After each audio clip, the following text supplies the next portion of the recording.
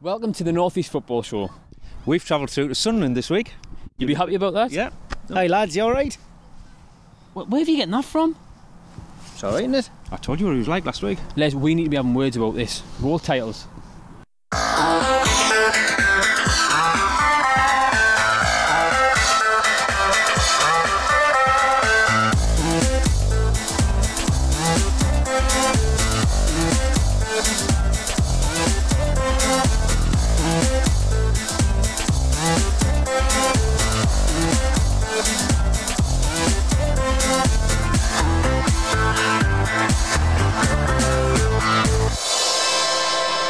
So as you can see by the smile on Les's face, we're actually in Sunderland, his hometown. You be happy about that?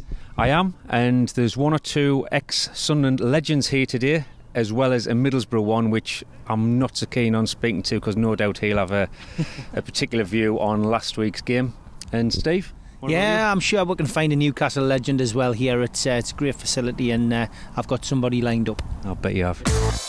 So last week, obviously, I was off with the old crutches. I was gutted I missed the first show with you. How did it go? It went really well. It was good to be at Dunstan. As you know, it's sometimes difficult to interview people that you know really well, but it was there, nice build up to the FA Cup game, which we drew 3s each and replay on Wednesday. But no, Les was taking a bit of the mick out of you, but it went really well. Well, as you'll know, this show, that's all we do, take the mick out of each other, so you'll be joining in with that, I'm sure, through the season. But if you know everything, where's Les now? Les is now with Ian from Calsonic. So Ian, I got the call this week off Gary Bennett, who tells me about today's event, and he mentioned the company, and I have to say I ended up ringing him back saying, what is this company? I didn't know anything about it. So what is your involvement in? What we are is an automotive supplier, and we've been here as long as Nissan. We're one of Nissan's key suppliers. But we aren't very well known. We're quite proud of our involvement in the North East. We have a lot of really good staff within the CK plant, but people hadn't really heard of us. So we've been doing a lot of work on connecting with the community, various different projects, and with football and sport being such a high profile activity within the North East, it was a great opportunity for us to share and put something a little bit back into the community as a business by arranging this 4-day activity with Back to Basics. We've arranged it for our staff, really, as a big thank you for a great group of staff who've made us what we are, really, and taken us to where we are. And we wanted to give them an opportunity to bring their children along and relations and people and share that with us. We're only shown in the North East, so I need to ask you first of all, who do you support? I'm a Newcastle fan. Your personal views, and don't pick on Sunderland, we'll just have Newcastle views. Well, I think from a Newcastle point of view, as anybody would be, gutted to not be playing Premier League football. I think we're looking to build again, to come back, which we need to do, because with a club that size, it'd be fantastic to have 3 North East teams in the Premier League playing more than one derby game. This year I'm not sure. I think we started poorly. We haven't really played well yet, but we've managed to get some results, so I'm hoping it's a sign of positive things to come. Keep my fingers crossed. Are you taking on apprentices at the moment? Yes, we have some opportunities for maintenance apprentices, advanced maintenance apprentices and manufacturing apprentices within the plant. Again, good opportunities. We'd like to bring in local talent and give them an opportunity to develop, so yes, we have those opportunities. Brilliant. Well, what we'll do, we'll put the website along the bottom of the screen, and anybody who's interested, just visit that site. Well, his second interview, he's had one Newcastle legend already, and he's getting another one. Steve's now with Steve Howie. So Steve, 2 defeats and now 2 wins for Newcastle United, 6 points in the bag, up to 7th place. How do you think the start's gone with Newcastle United?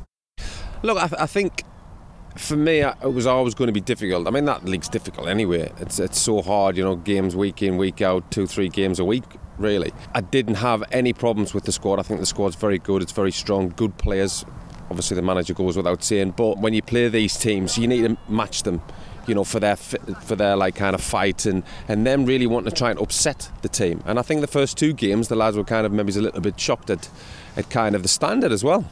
They seemed to get to grips with that. Not a great performance by any means in the 2 last games, but the 2 wins and 2 wins, and just getting wins in this league is so important. Initially, when you're thinking it's a poor start of the season, it's not bad. Look where the team is. He's been called the Tinker Man already. He's made a few changes, Rafa Benitez. Lascelles gets the captaincy, then he's dropped. Dummett gets the captaincy, then he's dropped. Hasn't really found his best back 4 yet. What's your views early on? I like Clark. I like that Henley. Good solid players. I think possibly it will be Mbemba and Lascelles.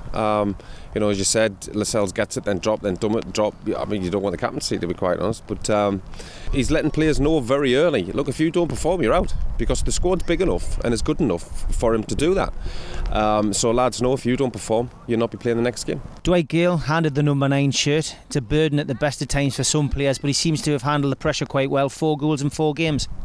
Yeah, I mean, I thought the lad would score goals. I said that at the start. For me, I thought him and Richie were very, very good signings. 2 very good players. He's played in the Premier League. He scored goals in the Premier League.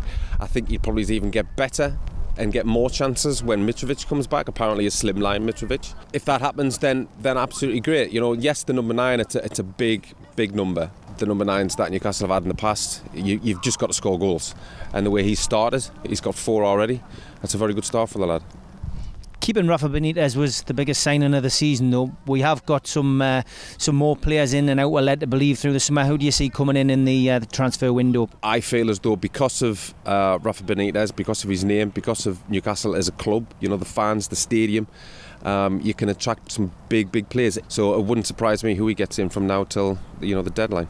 Newcastle's next league fixture is against Brighton on Saturday. Chris Hughton coming back to St James's Park. Big game. How do you see that going? Brighton, good players, good manager. I think it was disappointing for Chris, and a lot of people were surprised at how things kind of turned out in Newcastle, because I thought he did an excellent job. Very unlucky last season to miss out. They've obviously got the vast majority of players still.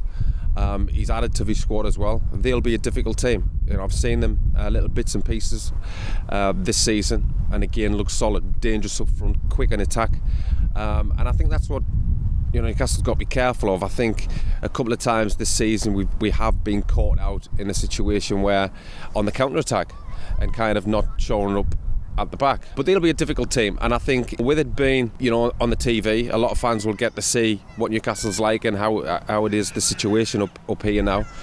And if you can get a good win against them, that makes a statement, because make no doubt about it, I think Brighton will be there or thereabouts. And now for the crossbar challenge, with our own Les taking on some of the North East's finest legends. Dean Gordon, back to basics, ex-Middlesbrough and Crystal Palace.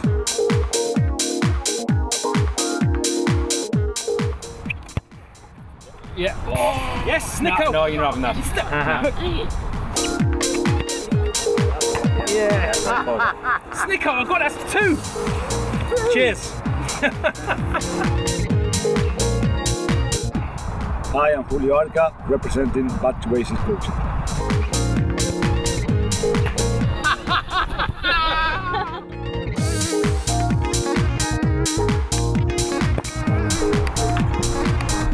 That's the first one. My name's Gary Bennett, Back to Basics Coaching. If I miss, my name's Dean Gordon.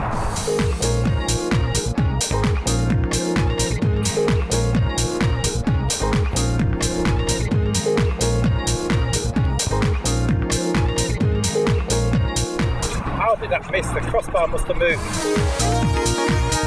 Emily Neal, Back to Basics Coach.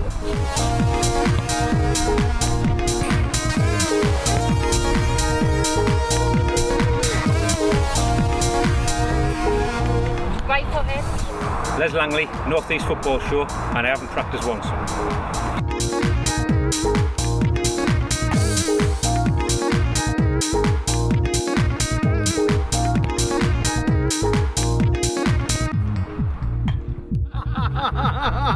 That's what happens when you practice for an hour before.